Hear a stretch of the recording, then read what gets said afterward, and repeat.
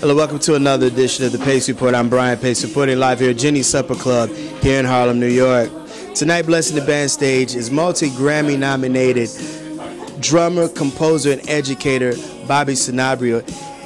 And he has a lot to celebrate this year. One, he's been nominated twice for Best Latin Jazz Album for his latest release, Multiverse, which is a big band CD in which he pays an homage to the greats ranging from Don Ellis to Duke Ellington to Wayne Shorter, as well as he's one of the vocal musicians that really protested and got the Best Latin Jazz Category reinstated in the Grammys. Tonight we're going to sit down and talk about this CD. We're going to sit down and talk about his origins growing up in the Boogie Down Bronx, how he was exposed to jazz music, and what made him and what called him to the drums and percussion.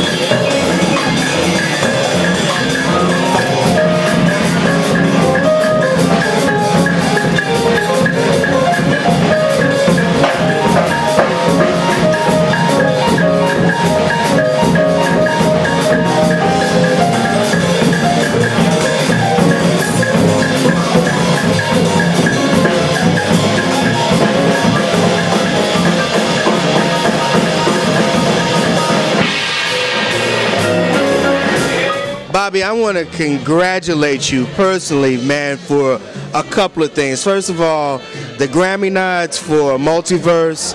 Also, what you have done within the last year to reinstate the Latin Jazz Best Album category for the Grammys. You've had a heck of a year. Oh, thank you. It was a tough fight. You know, it was a collective effort. Myself and my three fellow plaintiffs, Mark Levine, Ben Lapidus, and Gene Marlowe. It got to the point where we sued the Grammys because they just wouldn't listen, and also all the great help that well-known celebrity musicians like Bonnie Raitt and Carlos Santana and Ruben Blades, Larry Harlow, and people on the West Coast like John Santos, Sandy Cressman, Wayne Wallace, Bobby Matos. So many people, too numerous to mention. Eddie Palmieri also helped out in terms of being very outspoken.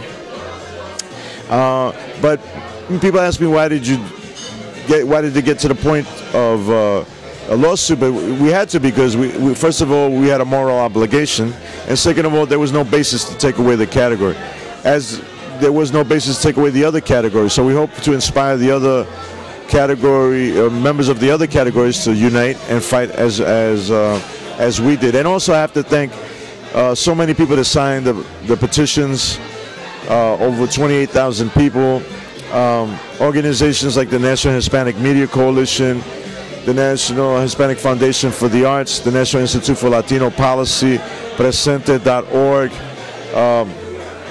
all these great organizations, Local 1199 here in New York City, Local 802, the Musicians Union, Local 47 in Los Angeles. All these organizations came to our aid in terms of being outspoken as well, issuing public statements that this was wrong. And also Reverend Jesse Jackson, Dr. Cornel West. I mean, there's so many people to thank. I know I'm leaving out somebody, but you know, basically it was a very much a collective effort. It just shows the power of unity.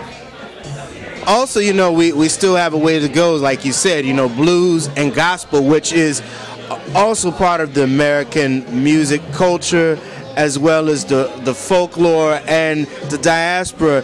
They still are omitted from the Grammys. Yeah, I mean, if you listen to what the Grammy, the board of trustees at the Grammys say, well, no, those categories still exist, but they're lumped together with other categories. And when you do that, you marginalize forms of music that are marginalized already even more so. They tend to disappear.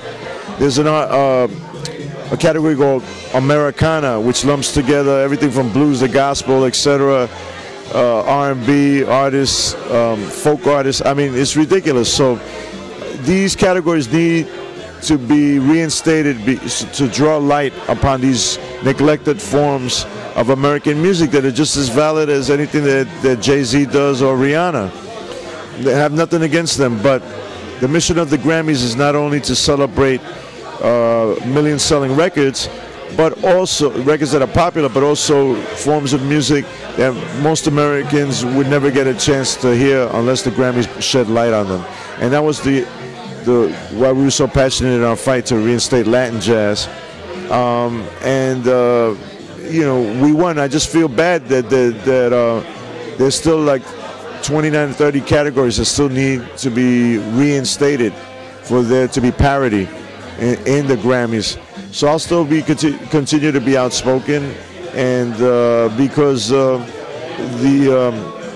one of the things that was great about this movement to get the Latin Jazz category back was that all of us that spoke out against this, we all were in unity saying that all the other categories have to be brought back also. We were in solidarity over that. So if who's ever watching this, if you're in one of those affected categories, you can contact me or any of my brethren that were part of this movement for advice. And but the basic advice is let your voices be heard. Speak up.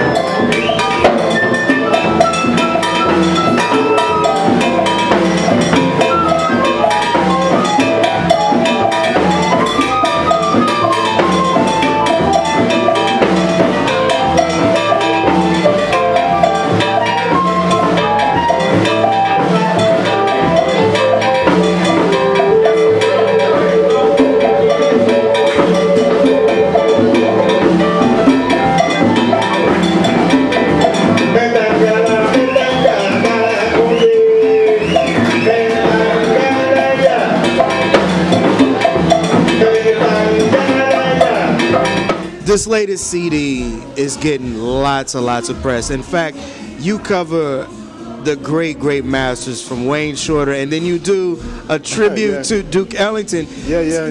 You were inspired to do this by a book, right? Well, it's a series of writings by the great Mexican author Octavio Paz that my lady Elena Martinez turned me on to. And he talks about that the greatest civilizations that have ever existed have always been combinations of different ethnic groups fusing together into what he calls a multiverse.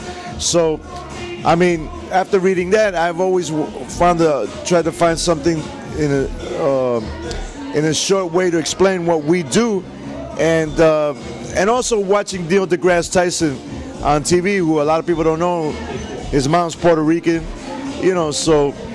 He's from the Bronx like me, and he always talks about the multiverse, which is a new theory in astrophysics about instead of being universes, there's these multiverses. So that best describes what we are collectively as a people, the Black and Hispanic experience, and especially New York-born Puerto Ricans like myself. But basically, you know, in New York, if you're from New York, and somebody asks you, where are you from, and what describes the culture that you represent? I says, well, now I don't even say I'm a New Yorican anymore. I just say, well, I'm from the multiverse, man. And that opens up a dialogue immediately, because people don't use that term, and but it really describes what we all do.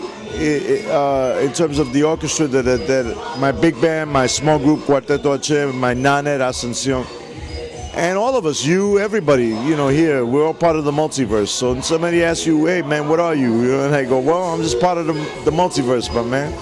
Deal with it. Yeah.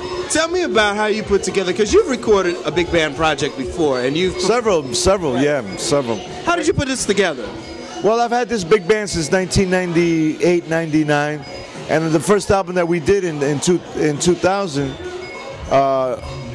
New York City, what was it called? Afro-Cuban Dream Live and Enclave was recorded live at Birdland. That was nominated for Grammy. And then Big Band Urban Folk Tales in 2007 was nominated for Grammy. The big band CDs I've put out with the students at the Manhattan School of Music, those have been nominated for Grammys. So it's very interesting. All the big band CDs I've put out have always been nominated for Grammys. Very interesting about that, you know, that little factoid. Mm-hmm. The Stick Out track is the composition you dedicated to Duke Ellington, and that really kind of floored me, because it's like not too many people today are really paying homage to the great masters like Duke Ellington.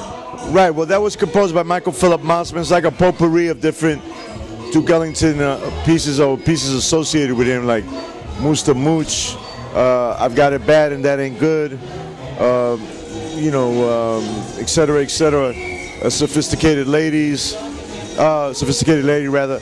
I mean, it's all a beautiful, what we call in Spanish, mosaic or mosaic. And Mike did an incredible job. He's really a truly masterful composer.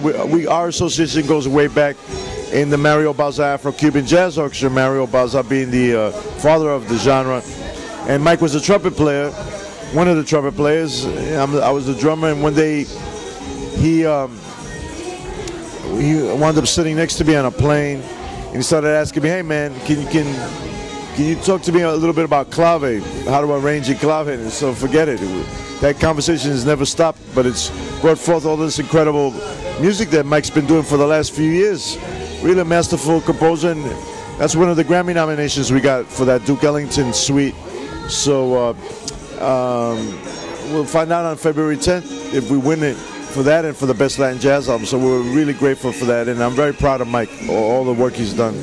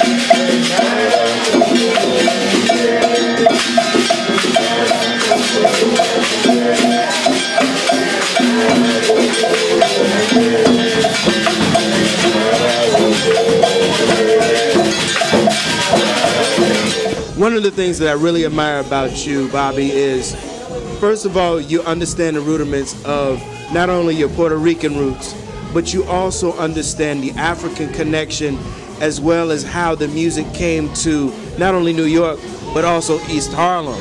Right.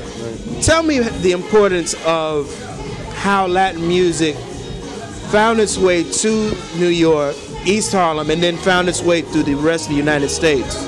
Well, in terms of finding its way to the United States in 1930, this great orchestra from Cuba comes here to New York City to perform. Don Ellis and his Havana Casino Orchestra. They record a song, a Cuban folk tune called The Peanut Vendor, which is in Spanish El Manicero. And in 1931, it becomes like a million-selling hit across the country. And it was fortuitous. They recorded a small film short that's about 12 minutes long that was shown in movie theaters across the country. But it was interesting because people for the first time in the United States saw a multiracial band. This Don Ellis Havana Casino Orchestra. They had a trumpet player, Humberto El Chino Lara, who was a Chinese Cuban, part black, part Chinese. He was Chinese mulatto. Antonio Machin, the great vocalist they had, was very, very dark skinned, but he had a very handsome man, angular features. Don Ellis was my color skin, for lack of a better term, white. He was the pianist. So it was pretty amazing for white America to see that. But funny with the way racial mores were back then. If you were black and you spoke Spanish or French, people didn't look at you and say, oh, you were black. They said, oh, he's Haitian, or he's Cuban, or he's Puerto Rican. So unfortunately, that caused some friction between the African American community and the Latino community, because they said, hey, you know, these people are getting over simply because they speak another language. But it just shows you how the ignorance that racism promotes. Because, for example, Mongo Santa Maria, who I worked for started my career with, is black Cuban. But because of that,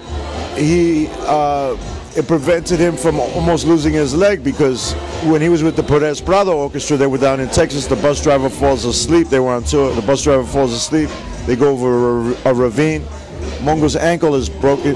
When they're in the hospital, doctor goes, oh, this guy, what's wrong with him, nurse? And she goes, he's got a broken leg, a broken ankle. He's just a black guy. He used the N-word and said, oh, we'll just amputate it.